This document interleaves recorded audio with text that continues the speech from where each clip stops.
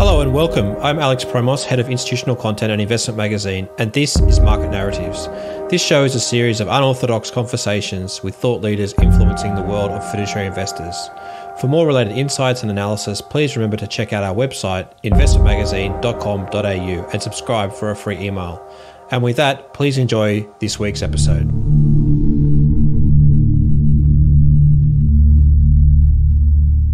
My guest today is John Pearce, Chief Investment Officer of UniSuper.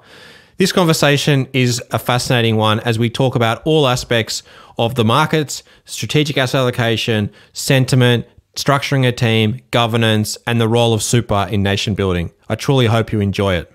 In terms of where we sit today with the central bank policy going where it is, QE's pretty much run its course. We've got huge amounts of fiscal stimulus in the US, now also in Australia. How do you think about the broader construct of building a portfolio with so much intervention?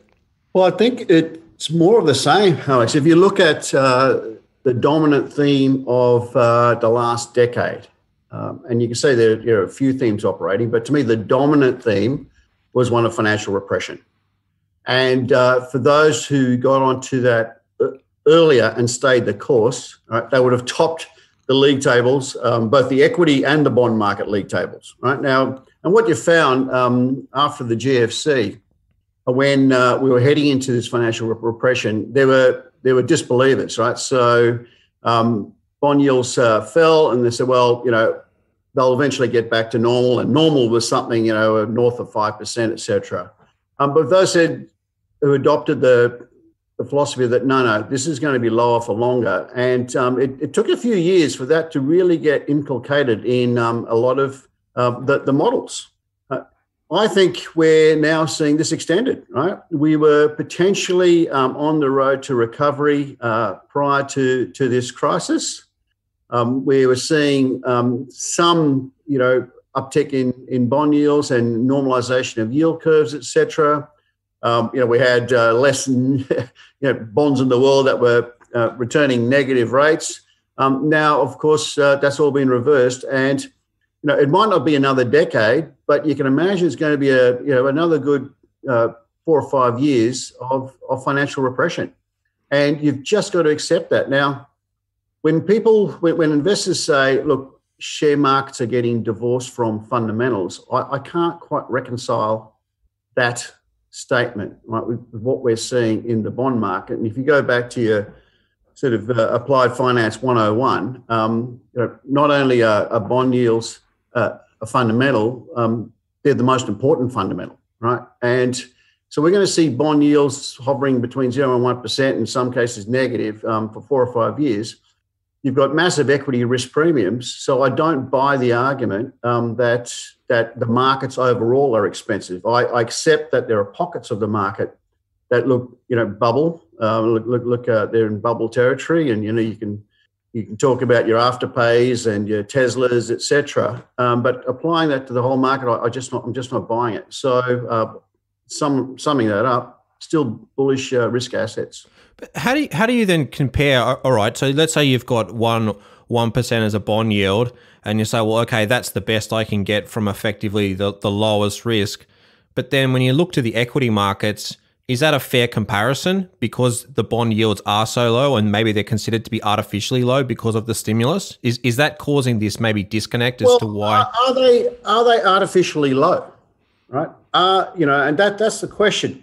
If you go and look at the history, the recent history of quantitative easing, right?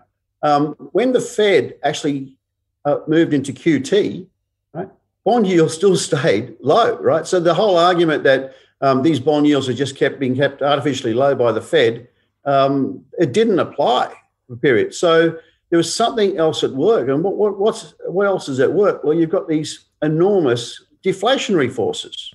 Right. Now, what are the deflationary forces? Well, you talk about demographics, et cetera. There's a question mark around that, but the main deflationary force is technology. So you're constantly seeing supply curves shift to the right. So take your central banks out of it, you've still got these really powerful deflationary forces moving your supply curves to the right. And even without the influence of central banks, you're going to see really low bond yields. It's interesting though, because is there a situation where these low bond yields begets low bond yields? It just sort of perpetuates this deflationary environment almost. I believe there's a lot of evidence that that's the case, right? And we're seeing we're going to see a higher prevalence of so-called zombie companies. Now, what do zombie companies do? They keep supply up. Keep supply up, you keep prices down. So the very thing that central banks are trying to achieve, is being negated. If the central banks want to stir up demand, hence free money, but if what you're doing is shifting supply curves to the right, absolutely, you're putting downward pressure on prices. But I can't see that changing in the next few years. But somebody's capital is going to be incinerated in the process, right? These zombie companies, unless they can somehow turn a profit, someone's going to be left carrying the bag. Yeah, but you could argue that also that's why you're seeing such a dispersion in valuations at the moment, right? Mm-hmm. And once again, when people talk about how expensive markets are, you look at the US market and you take the fangs out of that US market, and you find that the US market's been quite unspectacular, right? If you look at it ex the fangs. If you look at emerging markets, well, they're still struggling because they haven't got the same boost of tech. You look at a lot of these European markets. So you could argue that some of these the zombie companies, while they've been kept on life support, they're not priced rich. So, but does that mean if you've got this dispersion where you've got a particular group and they all seem to be within a similar service style sector, technology sector, if that's the likely train and the perpetuation of these type of businesses to do well, does that mean asset owners need to sort of move more and more capital there if that's what the market's moving towards? Yeah, but how does it end, right? Trees don't grow to the sky. If you look at the history of the US market, which is the longest history we have in terms of a diversified market, the dominance of a sector can last for decades. All right, we had the energy sector, we went through when the auto sector, etc., and now we're in the sort of the tech revolution period. It can still go on for some time. It can go on for another decade and still be approximating where these other sort of eras have the length of other eras. How does it end though? Well, with some of the monopolies where they've really built a moat, it's hard to see it ending other than some sort of regulatory intervention. Right? How do you compete with Google? How do you can compete with Amazon maybe, but really it's really difficult. Facebook, to me, it potentially ends with regulatory intervention, but it's not obvious to me that in itself is going to be a value destroyer in the short term. There's a sort of, I don't know if the story is true, but it's a good story, so I'll tell you anyway. When the founder of Standard Oil, he was playing golf with his parishioner, and he said, "Do you own any Standard Oil shares?" And the parishioner said, "No, I don't." Why? He said, "Well, you should, because we're about to be broken up," which is counterintuitive. But the fact of the matter is that the parts were worth more than the sum, and that could be the case with some of these these tech giants. Look, that's interesting, and look, I've heard a lot around sort of the regulatory change. It's been bubbling away for quite a long time, even before the regulatory issues around sort of Facebook and Twitter and so forth, and the impact that they have on the social construct. But a lot of the conversation is around the historical regulatory change, or the regulatory environment doesn't work for situations like Google. They're more based on a railroad where you've got a monopoly, or a telecommunications. Absolutely. And so you've got a really tricky system where the law almost needs to sort of change, or the definition of competition needs to change, because anyone can start a Facebook. Doesn't mean that they can compete. That's right. It's a real problem because the law has been put in place to safeguard the consumer, right? And the gouging consumer. But if you look at someone like an Amazon, well, the consumer is a hell of a lot better off because of Amazon. Now, on its way, Amazon could just destroy a whole swathe of small businesses, etc. But the consumer's better off. Right? So when you're talking about antitrust type of law, it's got to be geared in a different way to stop these big companies. It almost has to be, look, you just can't be that dominant. But yeah, and it becomes a market dominance type of test rather than whether the consumer is worse off. It's fascinating because if you think back to sort of 99, 2000, when Microsoft got hit over their head with their antitrust lawsuit, they didn't have the dominance of Facebook or Amazon or even Apple, I would have thought. On the enterprise stuff, they were pretty dominant, right? What a great company, though. Oh, it's totally transformed to a cloud business now. What a great company. But if I come back to your comments around Amazon, it is very interesting because if they start to hollow out so many smaller businesses, and those businesses can't compete, then you start to hollow out the whole economy. You start to then lose jobs, and then the whole financial system starts to break down, right? Because you end up with a monopoly that's just sucking wealth all up the chain. Absolutely, and when Amazon entered Australia, it was welcomed with open arms, right, by the regulators, because this is going to be a great deal for the punter. But what about all the small business that gets caught in the vortex? Then it becomes an issue of the government, because then the government's got to fill the back right? end. That's missing out. This is what's really strange. And if you go back to sort of the what you're seeing in the US with the top 6-7 stocks that are really driving the performance, and then if you look below that, they're starting to get hollowed out, and so right. You've got the government trying to back end the financial economy, and so there is a bit of an issue, especially as asset owners now. How do you sort of make sure that you invest for the benefit of your members, but at the same time, if you think about members on the other side from a more social perspective, it's actually a very tricky task. It is, but that doesn't mean that they're the ones making supernormal profits. It doesn't mean that the other companies aren't making money, right? It's just they're not making the supernormal profits. Mm-hmm. I guess, if you think about this broader backdrop, you've mentioned the low interest rates, you've mentioned the US being dominated by a couple of stocks, EM struggling as a sector. How do you then build a portfolio in this environment? Well, once again, we look at it from a high level to start with. And I mentioned the dominant theme of the last decade has been financial repression. The other themes that work really well for us is technology. A theme that didn't work well for us. We were also bullish on Asia, and we're overweight Asia. It didn't work well for us, but it didn't hurt us because we were also underweight other emerging markets. So we're looking at going forward, what are going to be the dominant themes? Well, there's going to be a bit of the same. So certainly for the next few years, financial repression. Technology is going to continue to, the revolution continues apace. We're also looking at decarbonisation. That's going to be a very strong investment theme. But unlike others, how you play that decarbonisation theme, I think is where you're going to get the huge range of views. The simple sort of retort to that as well, renewable energy, and I think that's potentially going to be a really slippery slope in terms of a return on investment there.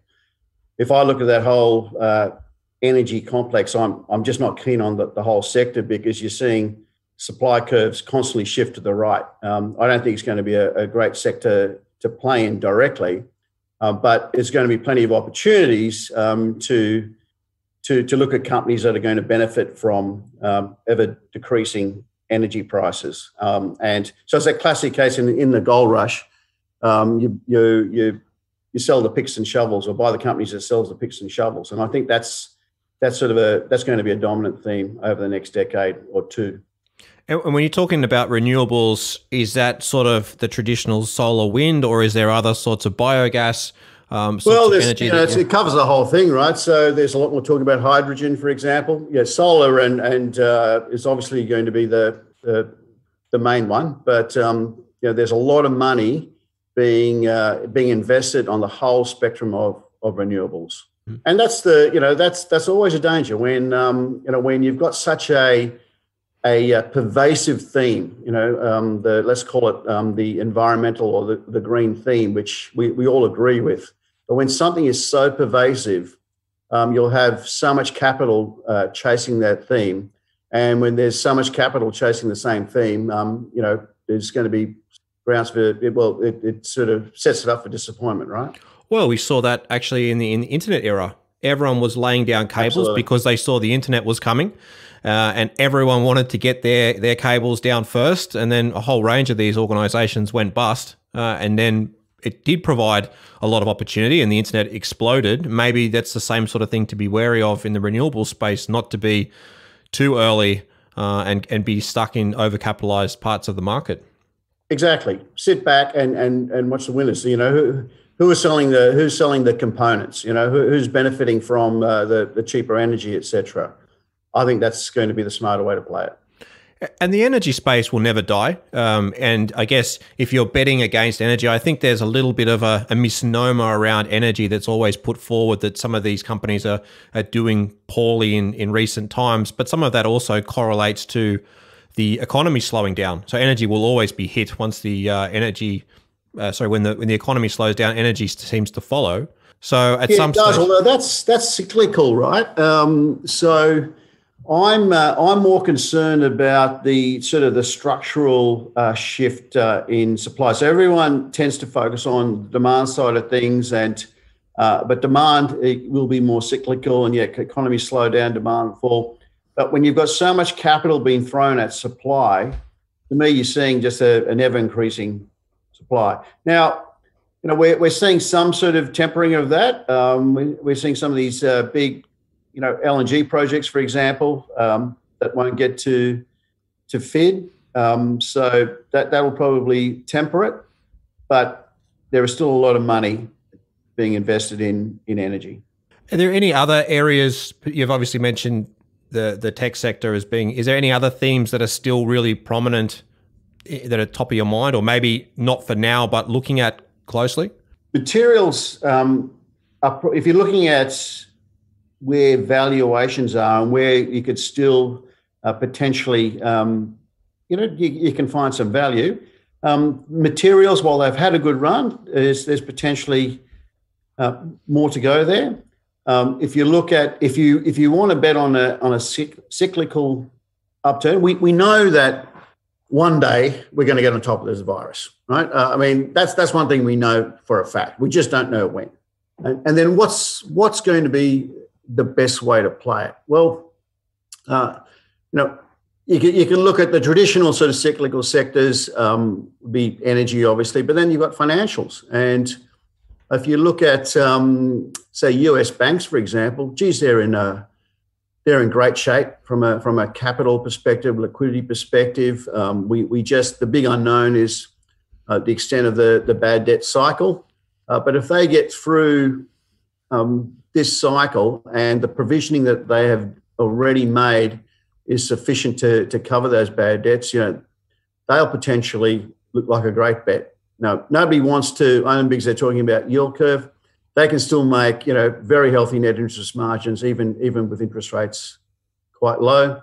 The other one, and this is going to be a complete, contrarian trade at the moment. The ultimate contrarian trade at the moment is retail, shopping centres, and you can buy some high quality shopping centres or REITs at 40% discount to NTA. Right now, is NTA right? Probably not. But is it 40% wrong? Probably not. So it seems like a brave bet now, but that would be that's where some real value is in the market at the moment. Are you still having a bit of a preference towards the public, the listed space? across across real estate, for example, infrastructure. I know you've liked to play in the listed space. Is that still the case? Yeah, we do. And if you look, case in point being over COVID, you look at the markdowns in the listed space, right? Now we own. I'll give you a direct comparison because we own unlisted and listed in property and infrastructure, right? As a sort of broadly, the airports, the unlisted airports, were marked down around 15%. Sydney Airport down around 40%. So who's right and who's wrong? You'd imagine the truth lies somewhere in between, but a rational investor, you've got to say that Sydney Airport has got to be a better buy than those unlisted airports at these sort of marks. There's an interesting conversation about risk there as well, as to what's actually being sitting on people's books. Yeah, well, it's also an issue around member equity, right? Yep. Because if you've got members, actively switching, and you've got a lot of unlisted assets in your portfolio, well, you'd want to hope those marks are right. It's a real interesting one because a lot of these assets were also seen as very defensive for a number of funds. Yeah. And look, this whole, we like the term fortress assets. Right? We like accumulating fortress assets at reasonable prices. And, we would have argued, pre-COVID, we would have argued that Sydney Airport is a classic fortress asset. Well, COVID's probably proved us wrong, right? Yeah, well, it's one of those things, right? And that's why you also have a diversified portfolio to try and address these changes. Correct. And it's how do you then reposition to try and take advantage of the whole new market that we'll get to right after COVID passes on? Yeah, who would have thought that these tech companies would prove to be more resilient than one of the best airports in the world? It's interesting because even for people like Facebook, they've relied a lot on small businesses to advertise. Yeah. And yet still, the revenue still seems to be there, which is surprising. I would have thought they would have felt a lot more pressure.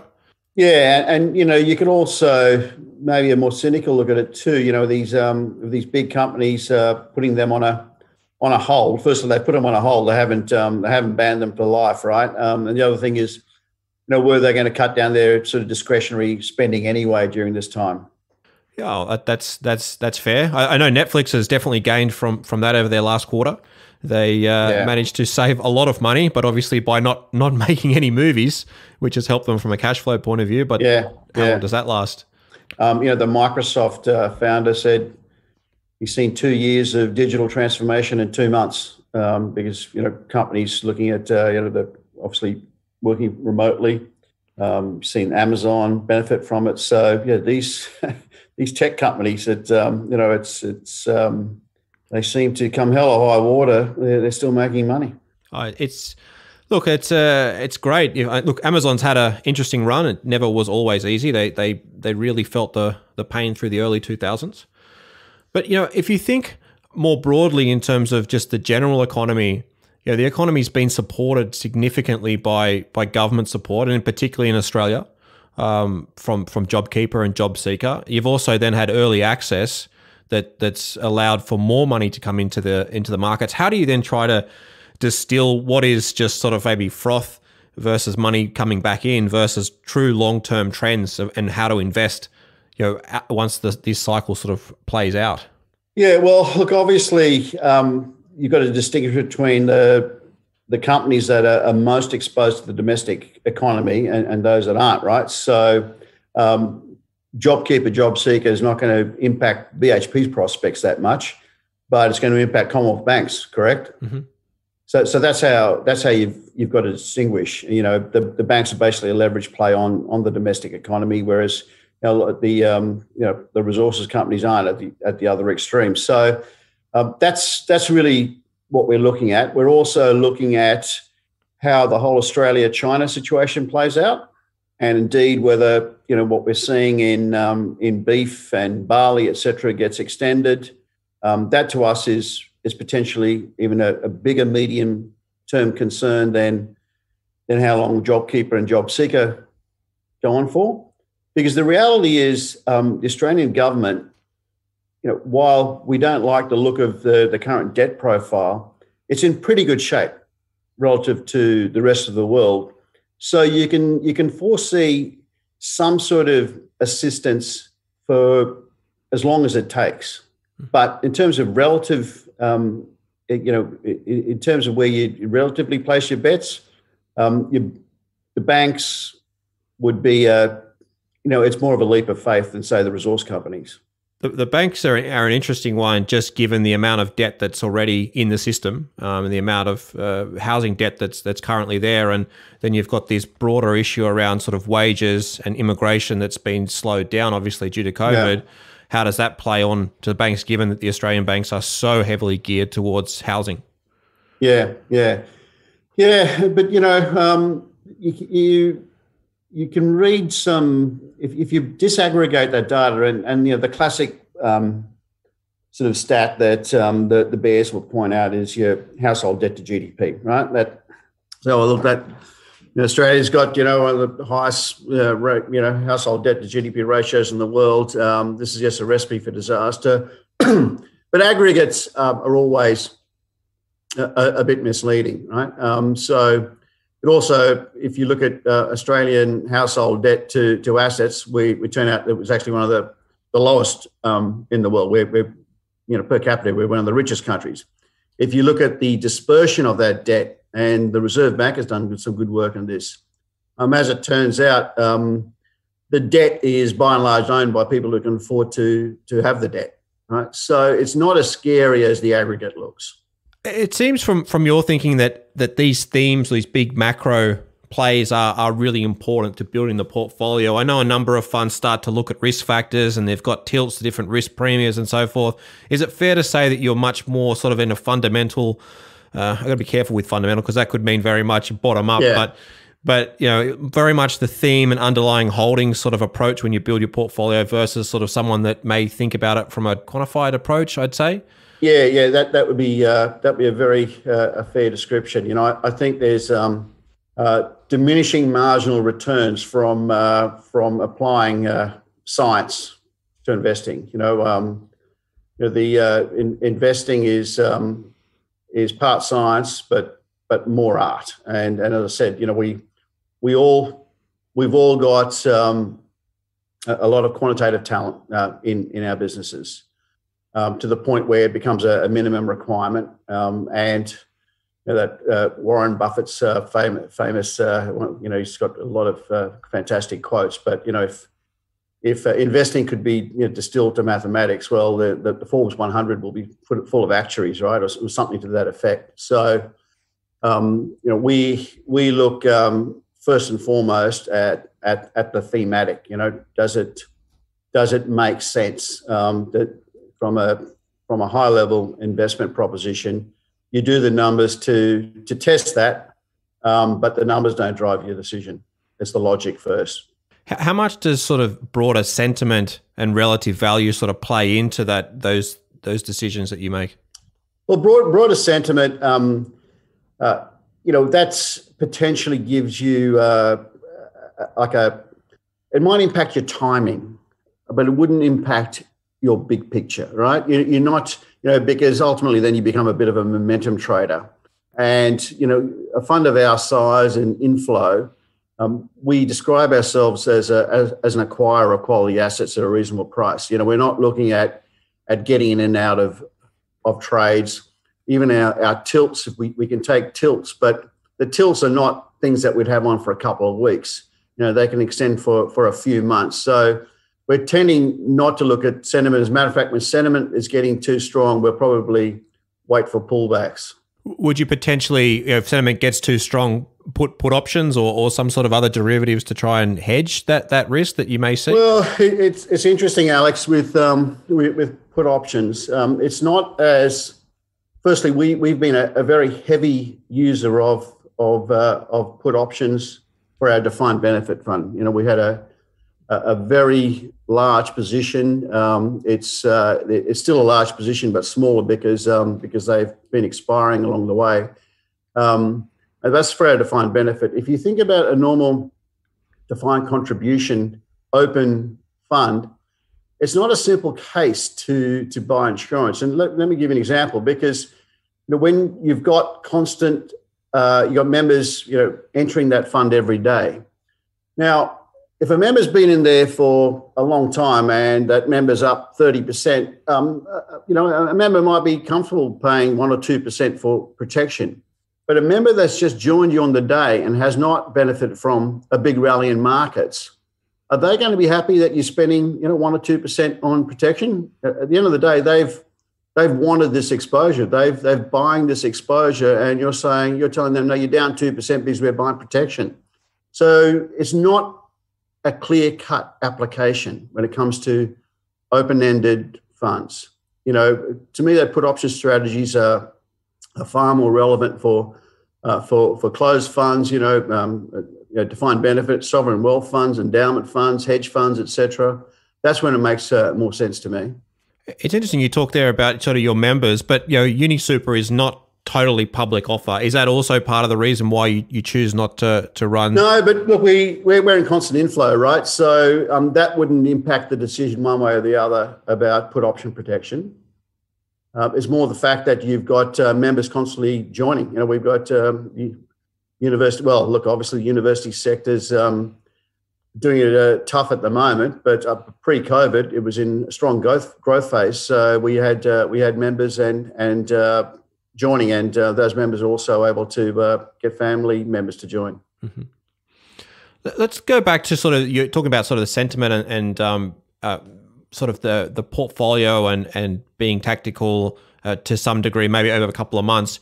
I'm curious on the sort of people that you need, to run this sort of a fund. You talk about having quant as your starting point, but what are the sort of the types of people that you need to actually build a fund like UniSuper?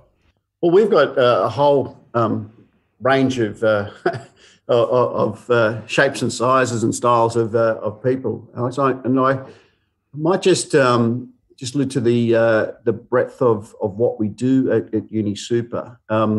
So if you look at a high level, we're managing about 70% of the money in-house, and we outsource about 30%. And we'll always have that hybrid model.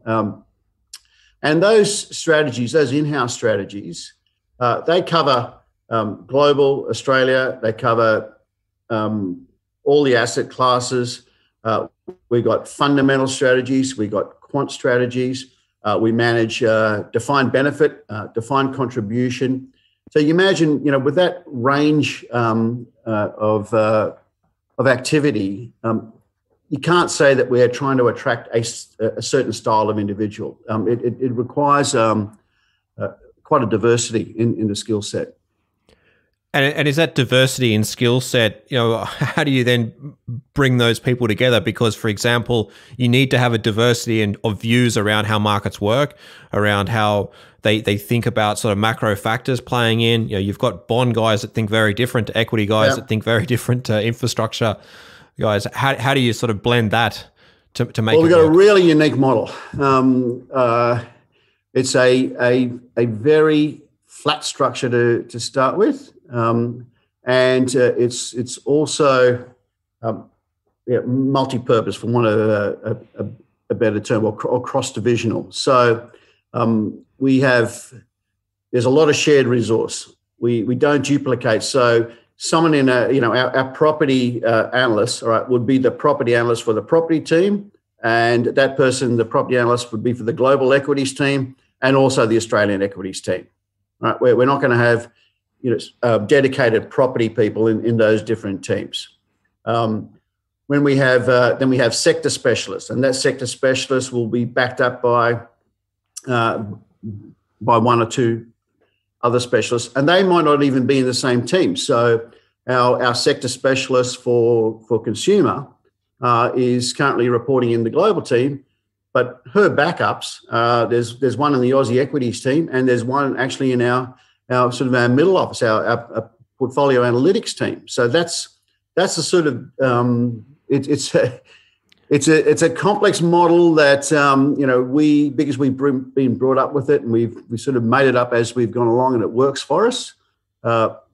it works for us. The other alternative would to have a far more segregated model where you've got end-to-end global team, Aussie team, property team, etc. We've deliberately decided not to do that because we just wanted to make sure that we get the best of all worlds and we're all working towards a common goal. Mm-hmm.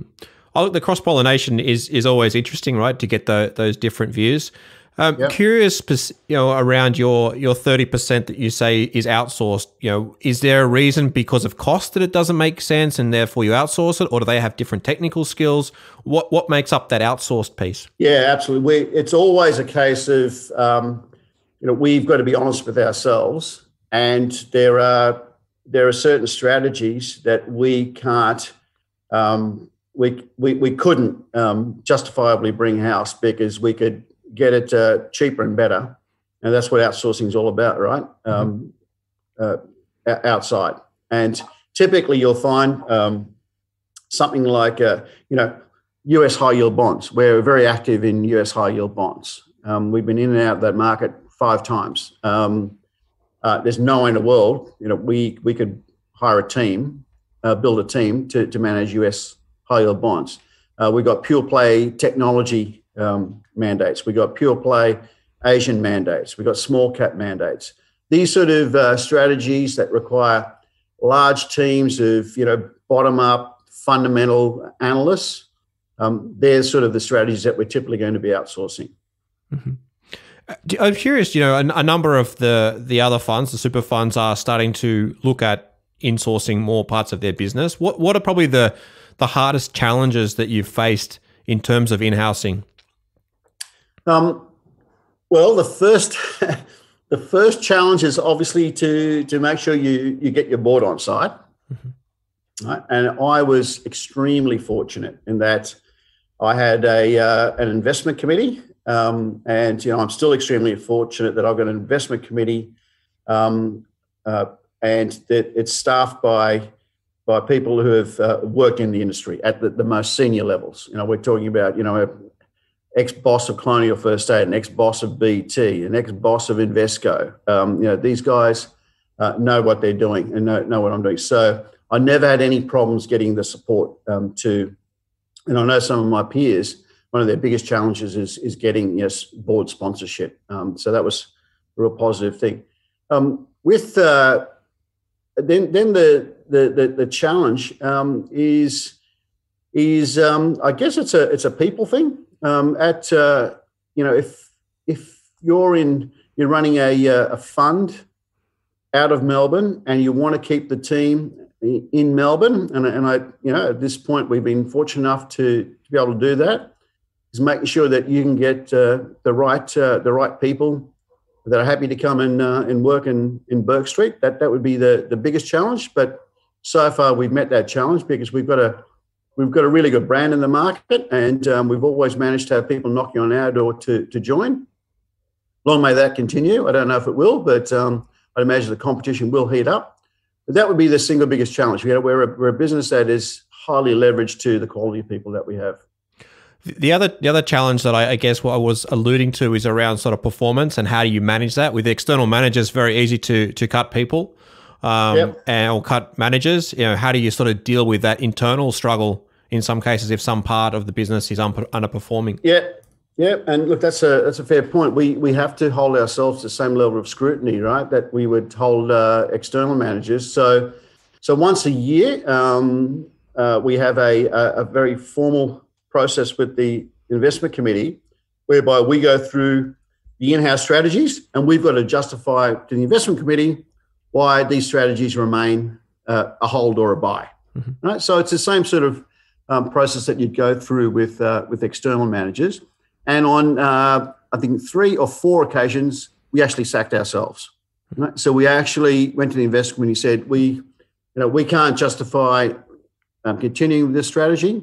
So let's agree that we'll discontinue it. And that doesn't necessarily mean that there's job losses, by the way, because as I said, with our model, we don't have an individual only responsible for one portfolio. they're across many different parts of the portfolio. Exactly. So there's plenty for people to do. You mentioned about being in Melbourne, and look, Melbourne's got its own COVID struggles at the moment. But do you feel that there are other struggles in terms of being more and more of a global investor and running out of Melbourne? Do you feel the pressure to maybe have other staff globally? It hasn't been a constraint to date, right? But look, I'd be very reluctant to set up a team offshore. Would Sydney be possible? Yeah, but offshore, time differences, etc. I used to work in a global organisation. I understand the difficulties, and you just got to be aware of your limitations, and I think that's going to be a limitation. And while we've got the bargaining power, we can strike some pretty sharp deals with external managers. There's really good, no shortage of good quality external managers offshore. So we'll likely to continue that path. Let's talk to the governance challenge, right? And super funds are under increased pressure to sort of up their governance, particularly in the environmental social space. How does that look for you as a fund and as a CIO, and what's actually how do you spend your time, I guess, best to make sure that you address the governance challenges that you have with your investments, and then also address your member interests as well? Yeah, look, I think what's the big difference between now and a decade or 2 decades ago is just the focus that we have on ESG from an external scrutiny point of view. And I'll give you ESG has always been part of a sensible person's, a sensible investor's toolkit, right? And I'll give you a real example. So when I was running the investment at Colonial First State in the 90s, I remember we had a really good resources team, and you'd walk around, you'd have a look at the team, and they'd always have these rocks on their window ledges and stuff like that. And I remember asking him, I said, look, what's the main thing that you're looking for when you go to a mine? They'd love to go to the mine and get their hard hats on, etc. And I remember the boss, Dave, turning around and said, the main thing I'm looking for, right, is evidence of safety. Right? And this is in the 90s. This is before the acronym ESG was ever invented. And I said, oh, that's interesting. He said, yeah, because if I can see a really safe mine, I know that management's probably doing a lot of other things right. Because there's a lot of stuff with mining that you can't actually see, right? But evidence of a safe mine is giving me evidence that this is a management team I can trust. And I think that was a really, really insightful. So, and then, but now ESG has become, it's like an industry in itself. But to any sensible investor, ESG has always been part of their investment process. And, this notion of being able to quantify the impact of ESG, well, that's just a nonsense, because anyone that knows anything about a successful business knows that a successful business is doing a lot of things right, and to somehow isolate the ESG factors and put a number on it, as I said, I think it's a nonsense. You can't control for all of the other factors. So is it inculcated into our process? Absolutely, always has been. More in the case that we've excluded companies that we think are a potential problem. We don't go into a company and try and change their approach to ESG. We're sort of making sure that they're passing those tests before we enter the company. But the biggest change now is having to explain ourselves and being held externally accountable. And bear in mind, the Australian, once again, back to my colonial days, and this is before ESG became fashionable. Gosh, the amount of activism that used to happen behind closed doors between the fund managers and company boards and management, it was very, very robust, right? And things that would happen, directors would leave, management would leave, strategies would change, but there was no sort of public, wringing of hands or no airing of dirty dirty washing, etc. Things were done behind closed doors because we didn't see it was in anyone's best interest to actually have make a lot of things public.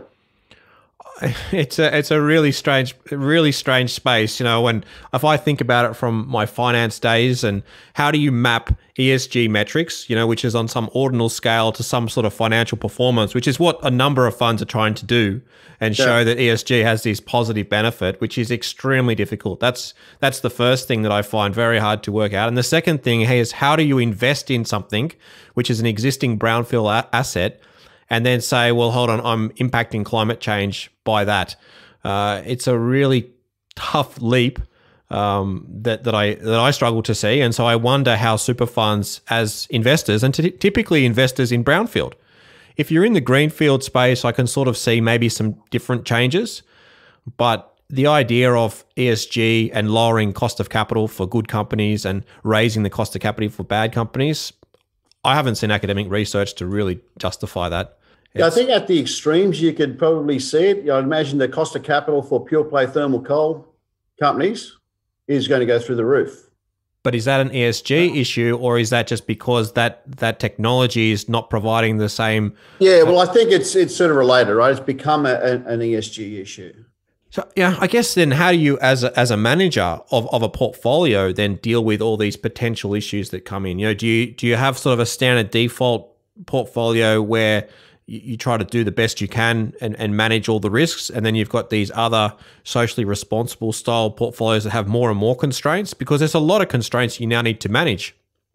Yeah, that's right. So we do both, right? We do have our ESG themes. We call them sustainable because you need a label, and there's no right and wrong label. There's some call them ethical, some call them sustainable, some call them ESG. So we got them, and they are actually our most popular options in terms of where the member flows are going. But then in our mainstream portfolios, there's an ESG overlay, but I'll be, it's an ESG overlay to the extent that they are large positions. The reality is, if you're buying, you're an investor like UniSuper, and you've basically got an investment, some small investment in every company in Australia. That's the reality, because we don't forget we also outsource our management as well. So the fact that we probably own a little bit of even the 150th ranked stock in Australia or the 200th ranked stock in Australia. Now, can we run a comprehensive ESG screen over that company? No, we can't. But certainly all of our large positions, we're very thorough with it. Mm-hmm. Do you feel a little bit constrained around sort of the fiduciary duty rules around sort of sacrificing returns and the objectives of these non-financial concerns? We haven't been. And once again, I can thank my investment committee, that I've got a very supportive investment committee that is very aware of our fiduciary responsibilities. We've always been able to manage money in our members' best financial interests. Mm-hmm. So let's maybe move to more of a closing question around the role of super and nation building. Just curious, given the size of superannuation as an industry now in Australia, what do you see maybe as super's role in helping the Australian public? Yeah, look, I think the term nation building, and I've heard it, I'm not exactly sure what the is it a bit of an exaggerated claim? Firstly, if you're buying a brownfield asset, right, by definition, it can't be nation building, right, because it's already been built. If you're buying a greenfield, investing in a greenfield asset, are you making the claim that if we didn't do it, it wouldn't get done? Well, I think that could be a question mark around that claim as well, right? What super funds have done during GFC, they're doing it during COVID period.